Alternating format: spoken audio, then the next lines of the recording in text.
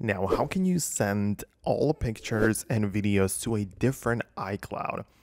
I think I understand a lot of people because perhaps they run out of the storage of one of their accounts, and perhaps you want to update or upload all of your stuff to a different account.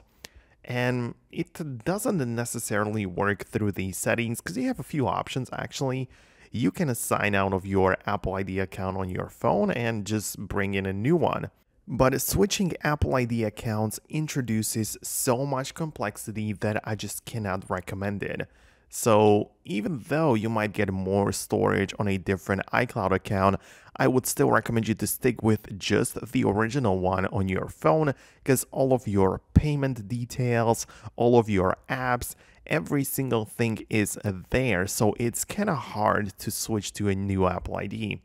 Instead, if you want to, you can use the web browser method where you can log in to iCloud.com.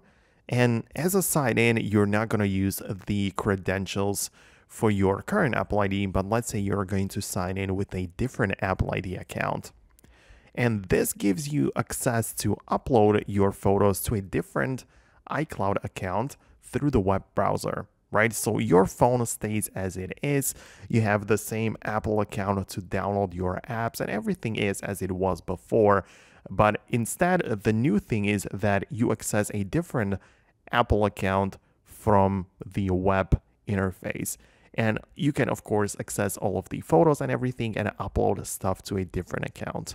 This as well is not very practical, but this is how you can technically do this. If you want to, you can also use some different cloud service to save your photos. For example, like Google Photos has some free storage available to a degree, and there is some free storage in Dropbox or Google Drive. So there are more places where you can put and save your photos instead of just relying on iCloud.